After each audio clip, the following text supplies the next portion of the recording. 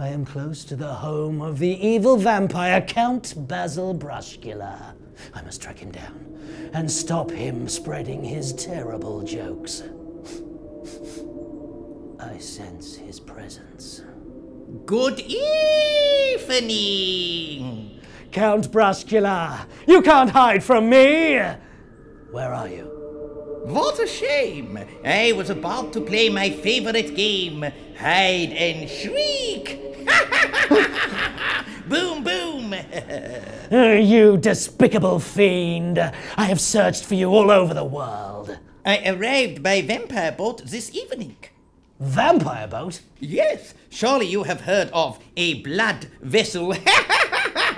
Boom, boom! Enough with your jokes! They cannot infect me. You make me sick. Oh, I felt sick earlier, so I took some vampire medicine. Vampire medicine? What does that do? I don't know, but it stopped me coughing. Enough! I shall destroy you with this stick. Ah, please don't, I beg of you. At last, I've made you frightened. You're scared of a steak? Yes, I am a vegetarian. I say, would you like to escort me back to my castle? I will never go back to your lair. It's full of ghosties and ghoulies. I don't want to be caught by the ghosties, and I certainly don't want to be caught by the... What a shame! I wanted to read you my favorite book, The Vampire's Victim. Who wrote that? Pierce Nick.